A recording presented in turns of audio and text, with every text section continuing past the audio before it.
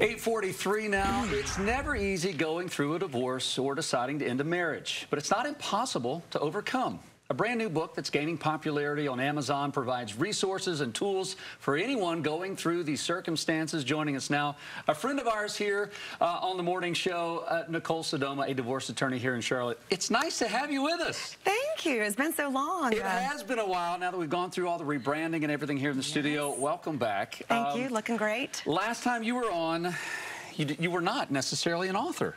I definitely was not an author. Now you are. And one of these days we're going to be saying New York Times bestselling author.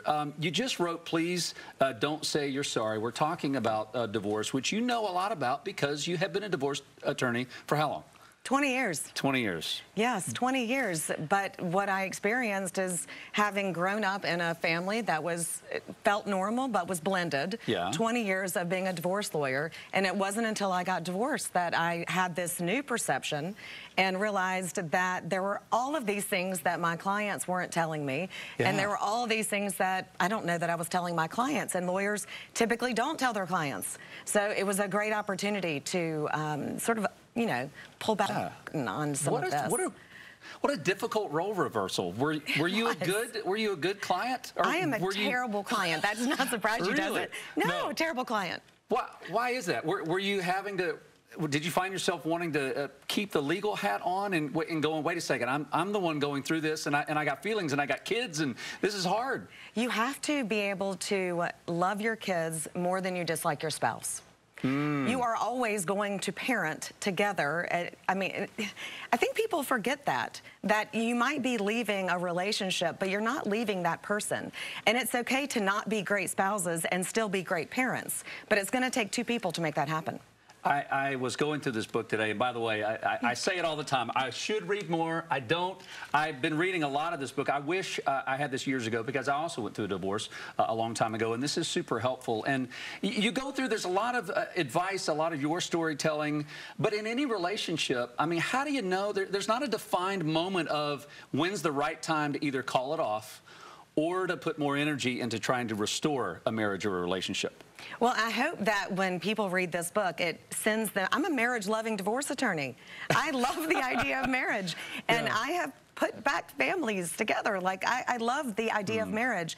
So, and I had a close friend of mine say that she read the first half and called her husband and said, I just want you to know that I love you and I love our relationship. Aww. So the first half of it, you know, I divided it into 3 sections, marriage, separation, and divorce. And so you really need to know what's ahead of you. And so I would hope that you would, while you're married, if you're contemplating separation, or, you know, remember, it takes 2 to say I do and 1 to say I don't. Right. So regardless of where you are in your relationship, if you're in a relationship, use your resources and make things right before they go wrong. And it's okay. There are a few tips that I pulled out from her book that I was going through. There is no perfect marriage. So just get rid of that idea. It's not always a Disney fairy tale story. You got to put a lot of work. Both of you have to put a lot of work into any kind of relationship. But how important did you find, not even just in writing this book, but going through your own journey through divorce, to have a network of support with you? And to have it early, not waiting until you're crying for help. Oh, so important. And it's likely that if you decide to move forward with separation and divorce, your friends group might change. So, you know, because you might need to carpool with different people, or people take sides. Yes, and people sometimes, unfortunately, feel like they need to take sides. Kids first. That's priority, and know what to expect, and use your resources, your friend groups. They're great online resources if you don't want to let people know.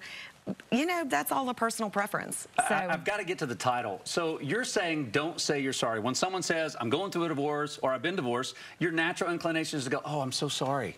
Doesn't it make you just feel sad to hear people say? And you feel guilty if you're the one going through it. And I want to get rid of the idea that there are victims in this process. So I want to come up with new things. How about, you know, don't say you're sorry.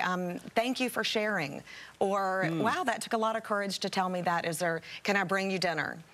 Take you to a movie, or have whatever, you know. We need to come up with new things. It's not like divorce only happens to a few people. Yeah, that's so true. Unfortunately, it happens to a lot of people. And people don't like to talk about it, so I'm glad you're speaking about it. What was the hardest part about writing this book? Oh my gosh, what was the hardest part Having about? to be honest about your own life, or what? Vulnerability it's a hard thing. You know, I've spent 20 years listening to other people, and I love lifting people up and leaving them better than I found them.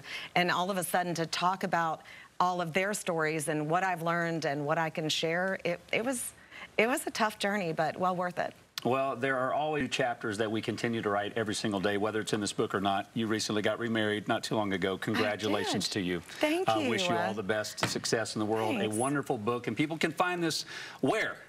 Amazon, Barnes & Noble, all the bigs. They can go to NicoleSodoma.com, and we've got all the hashtags, right? There you go. Make sure you've got a network of support, no matter what stage of relationship you're in. Absolutely. You can always use it. Congrats on being newly married again and an author. Thanks. Appreciate you coming on.